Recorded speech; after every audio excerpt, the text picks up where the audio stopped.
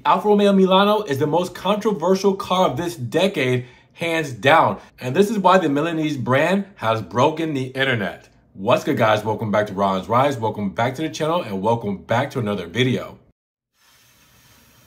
You guys can probably see the stress in my face. There will be some B-roll footage in here, I promise. So it's been a wild 24 hours, actually a wild 48 hours by the time you're seeing this, because the Milano has broken cover. And I feel like it was supposed to be a celebration of an Alfa Romeo release, but it's been more controversy than anything.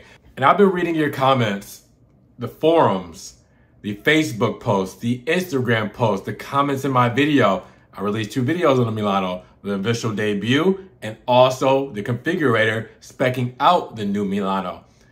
I've read all the comments, or as much as I can. I'm stressed out, guys. I'm overwhelmed.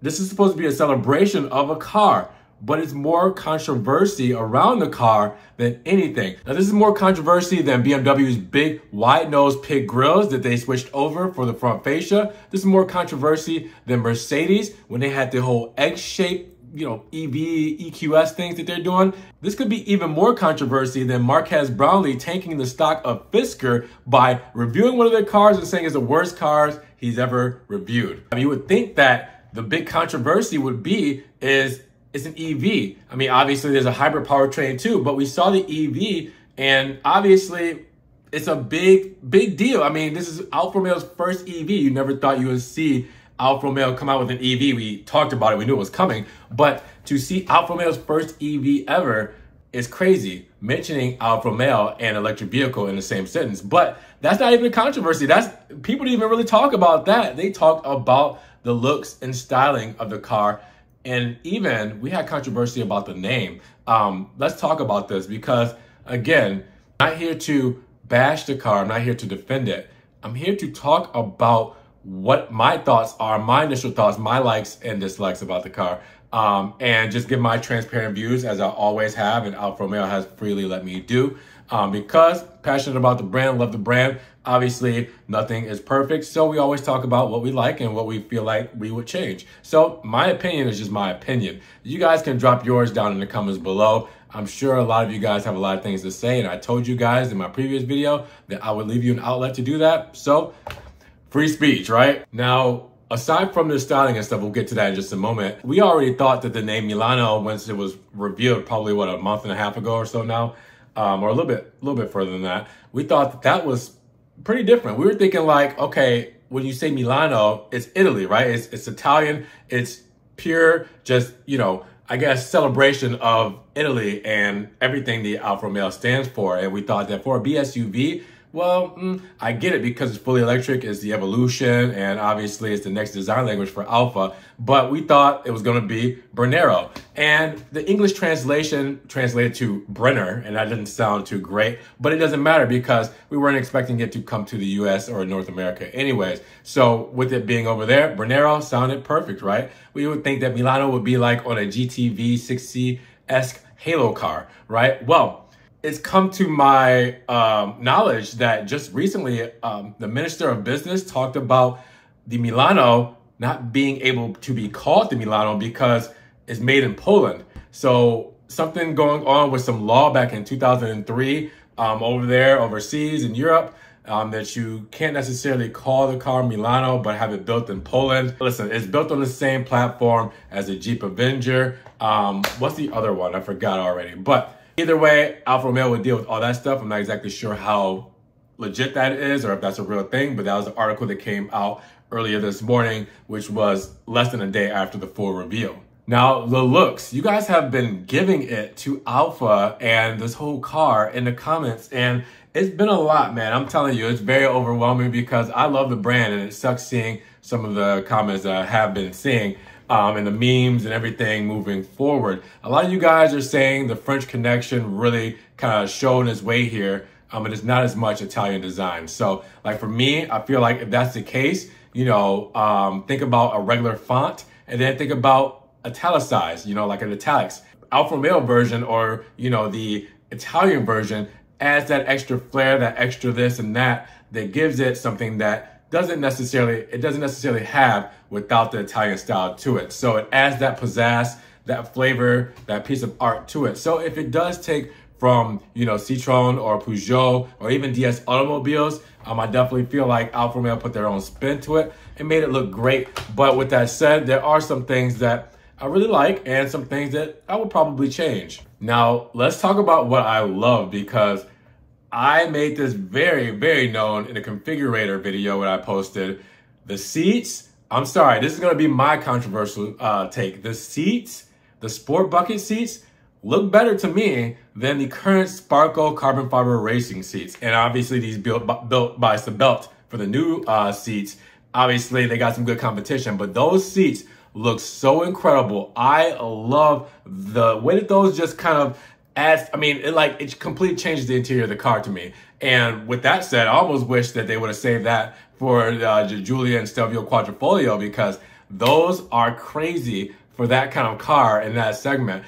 So that is the biggest thing that I love about the interior. Obviously, you got different styling cues like the Serpent and the grills, and on the side of the airbags and the dash area. You got the start-stop button, not on the steering wheel, which is obviously, you know, a departure from what we're used to from Alfa Romeo. So that is definitely going to take some getting used to, with the start-stop button being in the center console. So, you know, moving forward with that, I definitely think, man, that's going to be one big controversial one moving forward. But other than that, the interior looks pretty good. Looks how you would think it would for that segment. And really, the seats stand out to me the most for the thing that I love. And the thing I would change is I would put that start-stop button back on the steering wheel. And then let's talk about the actual front fascia itself. Now, I definitely feel like they could have done without the black bits underneath the headlights and just had the big massive grille with the Scudetto and the side venting there. And again, I'm not the architect or designer here. I just put it in my opinions. I definitely think it could have done just as well without that. But it doesn't look bad with it. But again, I know it's pretty busy and a lot going on, and you're kind of trying to figure out where to look at and where the design begins and ends with the front fascia. But again, my take here, the front Scudetto looks better with the Serpent in it, and I know a lot of people don't like that as much, and I'm not exactly sure about the script in the actual Scudetto for that one. The side, well, the side, I love the wheels, and I love the Serpent and the C-pillar. Everything else is pretty chill. And the back will take some getting used to, but it doesn't look bad at all. It's just something that's completely different from what we know from Alfa. I still feel like in this segment, this is probably still the best looking car in this segment. So out of the cars that its competition would, you know, be completely correlated with, whether it's in the Stellantis family or not, I still feel like the Milano looks better inside and out than any of those other models, but that might be me being biased. The wheels look really good. Obviously, we've only seen on the configurator the Speciale trim, but keep in mind that a Veloce trim will be out as well, but we saw the Veloce during the launch, and that was the one in red, I believe. So, you know, we haven't necessarily seen all the options. I love the wheels, though. They look really cool for aerodynamic wheels. So the side profile looks fine to me. I love the Serpent on the C-pillar and everything like that. You know, Alfa Romeo styling cues, they always do well. The back doesn't look that bad to me. It definitely keeps up with the times, you know, and when it comes to innovation and moving forward, I definitely think that the back, you know, it's not bad, okay? So with that said, the front. The front is the big one for everybody. Now, I love the three-piece light signature, or the three light signatures for the LEDs. Look great. The Scudetto up front, that's where the big one is you guys are going to be talking about. Now, we do have the monochrome center cap for the emblem, which is cool, because normally we had that on the wheels, but they might be moving forward with that, taking the color out of the cars and putting the monotone colored for the emblem on the hood.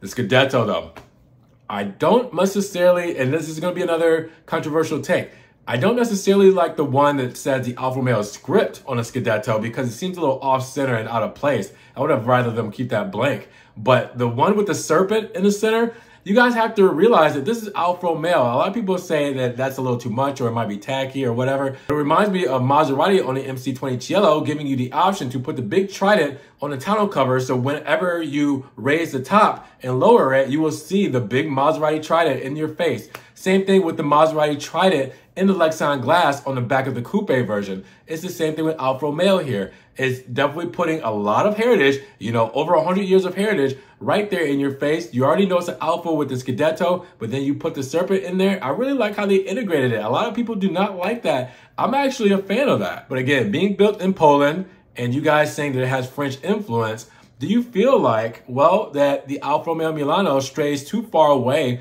from its Italian roots? It's not that it's being produced, you know, hybrid powertrain and electric powertrain. Nobody really cared much about that. It's actually the feel, the looks, and the heritage of the whole Milano itself. What do you guys think? Drop your comments down below. Like I said, I'm giving it praise for the most part, but it's tough because I know a lot of people are going against me. They're probably going to say that, you know, Alfa Romeo is paying me to say something, or like, you know, I don't want to ruin any kind of relationship with them. But again, I'm not defending, but I'm not bashing. I'm just telling you my thoughts. And for the most part, they're pretty positive. There's some things that I would change, but for the most part, I mean, for what they're doing, what this car is meant for, and that's to sell in volume in order to get those passionate products like the 33 Stradale and maybe like a new GTV or a Duetto or anything like that. You have to put cars out there that sell in numbers. And I think for what they're trying to do, for the segment this is for, and for what they're trying to accomplish, I think the Milano, it's going to do what it's supposed to do. And I mean, I think that this will be a hit. I'm hoping so overseas because I want Alfa Romeo to do very well so we can continue to get them maybe back in Formula One, or maybe we can get those, you know, affordable sports cars and, you know, go from there and continue on to be passionate, Alfisti and Alfista for the brand. So with that said, guys, this is your outlet to drop your comments down below. Believe it or not, Alfa Romeo does watch these videos. Probably not all of them, but they'll probably watch this one. And say what you got to say. That was my thoughts, and I want to know yours. So with that said, if you guys did enjoy the video, give the video a big thumbs up. Make sure you guys share it so more people can see it, drop their, you know, their thoughts. And make sure you guys check the links in the description. You guys want to help further support me. And also, click the notification bell. You won't miss any of these videos. And then after that, we will see you guys in the next Ron's Rise video. Peace.